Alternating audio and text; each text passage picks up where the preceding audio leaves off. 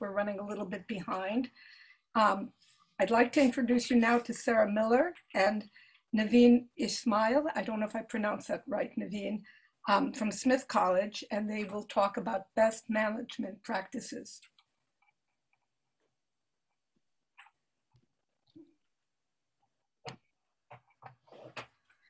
Hello, everyone. I am Sarah Miller. I am a junior in the engineering department at Smith College, and today I will be presenting research from Professor Niveen Ismail's lab, Best Management Practices, the application of microremediation to reduce E. coli in runoff. So best management practice is a practice that inhibits or removes pollution from a non-point source of pollution. We're focusing on agricultural runoff as the non-point source of pollution, which can introduce bacteria, pesticides, and other contaminants to local bodies of water.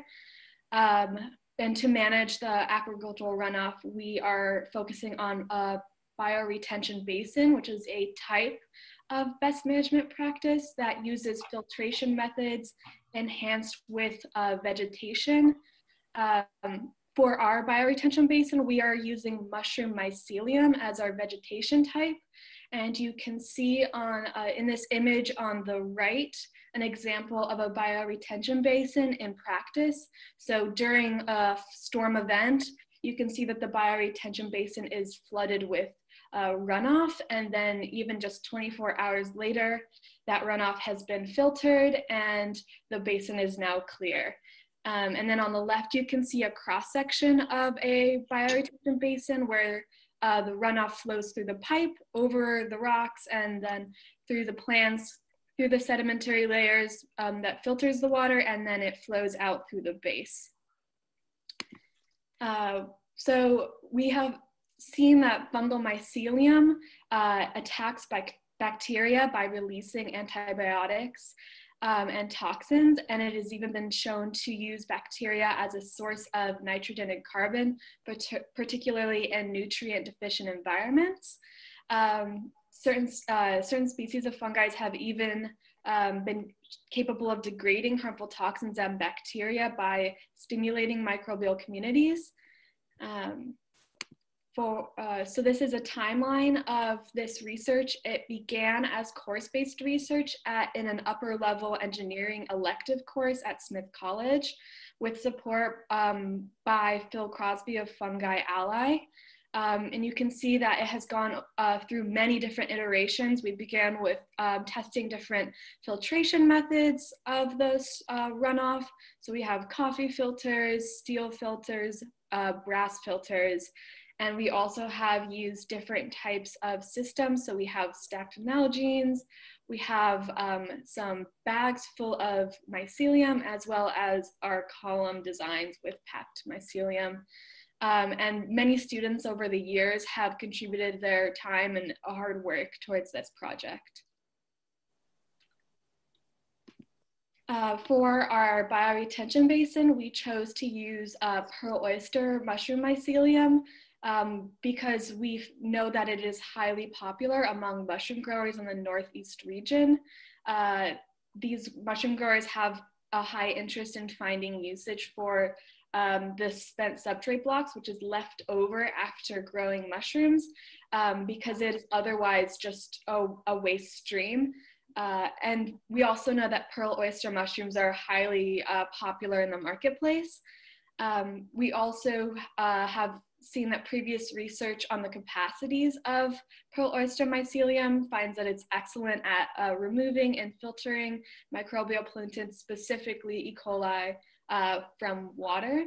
And you can see on in the image, this is one of our mycelium blocks. It is pearl oyster mycelium, and it's inoculated on sawdust.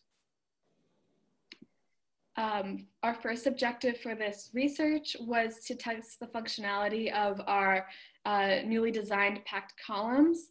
And you can see in the image that we have a transparent PVC body with fitted endings. There is a fitted inlet for the hoses that are in the carboys filled with the synthetic stormwater that allows them to flow through the columns. And then there is an inlet in the base that allows the water to exit the column after being filtered.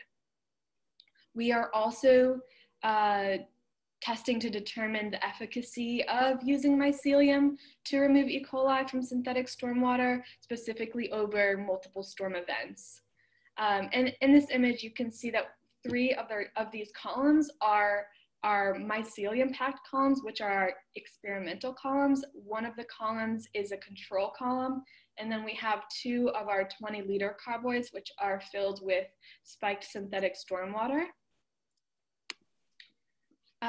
So one of our controls, the first control, is the control carboy that contains the synthetic stormwater spiked with E. coli, and that has the same concentration of E. coli as what flows through the columns in the experiments. And then our second is the control column that is identical in cross-section to the experimental columns, with the exception that the 15 centimeter layer has sawdust instead of the 15 centimeters of packed mycelium. And in this cross-section of the design of the columns here, you can see that the E. coli flows through the top, down through the different layers, and out through the bottom. So we have the first layer that is 15 centimeters of pearl oyster mycelium inoculated on spent sawdust, 10 centimeters of soil, and 5 centimeters of fine-grained sand. Our initial E. coli spike amount was 10 to the 6th colony-forming units per 1 milliliter of sample, with a flow rate of 1 liter per hour for 6 hours. Each of the experiments we conducted included 3 to 4 storm events, where a storm event lasts 24 hours.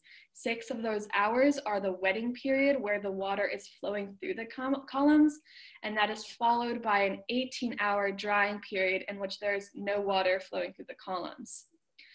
In between each of our experiments, we had a drying period of about 5 to 8 days in which we did not flow any water through the columns. In this top image, you can see our sample processing setup. So we use serial dilutions to dilute the samples, and then we did membrane filtration, and then we placed the filters with the E. coli onto the MTEC plates here, which were then incubated for 24 hours. This bottom image is one of our MTEC plates with the filter with the E. coli colonies. Each of the purple dots represents 1 E. coli colony. From this, we are able to count how many E. coli colonies are present on the filter, and we can calculate the concentration in the filter, or in the sample. So here's my first graph. This is from our first experiment. And on the x-axis here, you can see we have storm events. So for this first experiment, we had 3 storm events total. And then on the y-axis, we have C over C naught, which is the concentration in the sample divided by the initial concentration of E. coli colonies in the control. The blue bars on the graph are our controls. So the light blue is the control carboy, and the dark blue is the control column containing sawdust. And then the 3 shades of green are each one of our mycelium-packed columns. And for this first experiment, we saw approximately 1 log of additional removal by the E. coli, by the mycelium columns. And this is really what we're looking for when we're researching microbial inactivation, because this 1 log of removal indicates that there is a change in the concentration, and that's just a factor of difference between the experimental columns and the controls. For this second graph, we have our second experiment. So again, the first 3 storm events on this base are from the first, and then we had a drying period of about 5 to 8 days before we began our second experiment, which had storm events 4 through 6. And you can see that in the 4th through the 6th storm events, there was an increase in removal by the mycelium-packed columns, which are the green bars again. And there's little change in the controls at this point. And then for this final graph, we have our third experiment, which are storm events 7 through 10. And we had about 5 to 8 days of a drying period between the second experiment and the third experiment.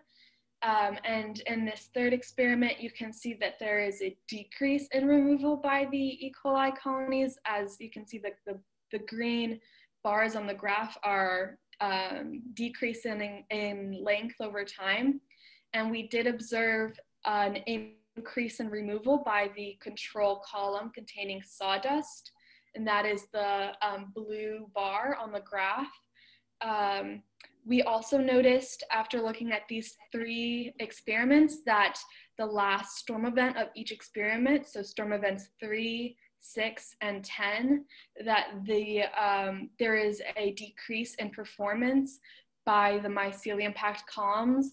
And we hypothesize that this is caused by a higher saturation in the columns at this point in each experiment, which is reset by the drying periods in between the experiments. So for the first 7 storm events, we observed approximately 1 log of additional removal of E. coli by the mycelium-packed columns as compared to the controls in the experiment.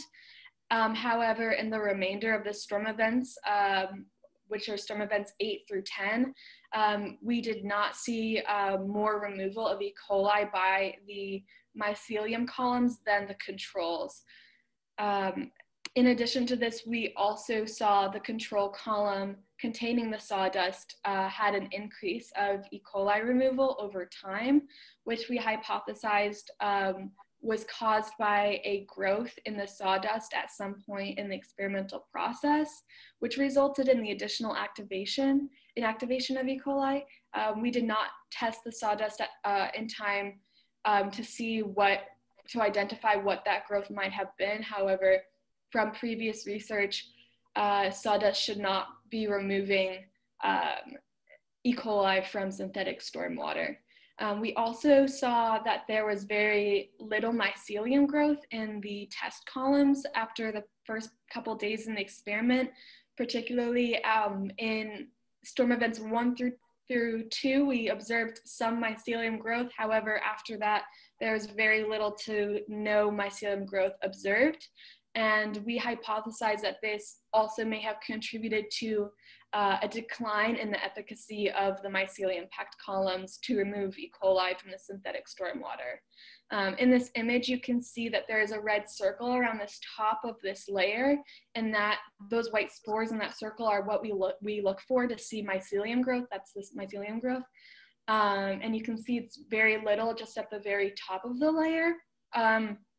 But we would expect it to extend throughout the layer over time as the mycelium continues to grow. However, we did not observe that. In the future, we plan to design a new system that better suits mycelium cultivation by creating more optimal growing conditions for the mycelium, as well as to better mimic field conditions that the bioretention basin we are designing would be implemented. We also will continue to investigate the efficacy of using mycelium to remove E. coli from synthetic stormwater long term. We hope to use this research on mycelium to implement bioretention basins to reduce the input of E. coli from agricultural runoff into local bodies of water. We hope to improve the quality of water in these local bodies of water by preventing that E. coli from flowing into local bodies of water from agricultural runoff. We also hope to partner with local mushroom growers to find beneficial usage for the spent mushroom blocks because they take a lot of time and energy for mushroom growers to manage, as well as a lot of space to compost the blocks. And if we can find a beneficial use for these mycelium blocks, we would be creating a circular economy for the blocks to find a better usage. I would like to acknowledge that this work is being funded by Smith College Picker Fellowship. We would like to thank from Smith College, Mark Anderson, Sue Froelich, Dale Renfro, Eric Jensen, and Gabby Immerman for project support. I would also like to acknowledge the contributions and past work of all past students, including Ojaswi Aryal, Tiana Cooley, Ruth Pemberthy, and Sophia Garcia Carlin. And we would especially like to thank Mycotera Farm and Fungi Ally for their support and contributions of mycelium. And I would like to open the floor for any questions and comments.